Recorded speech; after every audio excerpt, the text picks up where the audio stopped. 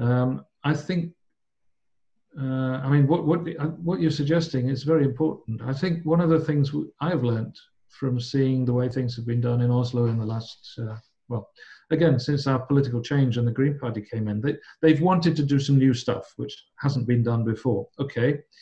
And their approach was, well, we can ask for architects competitions, we can ask for big research reports, or we can go out and talk to people. And they did the last.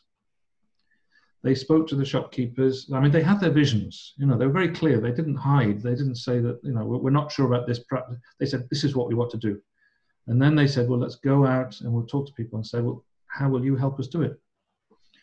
What would you like to see happen differently? And we did learn quite a lot, actually, from an Urbax project, which was involved in this post-war redevelopment or transformation concept, where that actually gave an opportunity for our planning project managers to get out of the office, go out and sit in much less formalized groups with landowners, with residents associations, and just discuss what's in the area, how could this be changed in a radical way, not just what would you like to see a bit better, but what, you know, let's vision a future for this little corner where you are.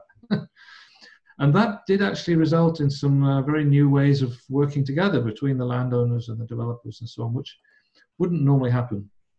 So, one thing politicians are usually very good at is communicating. You may not like the ideas, but they are usually pretty good at presenting them and arguing for them. This is why they're politicians. So, I mean, we may think of ourselves as professional experts, but we're not always good at communicating. Let's face it, this is reality.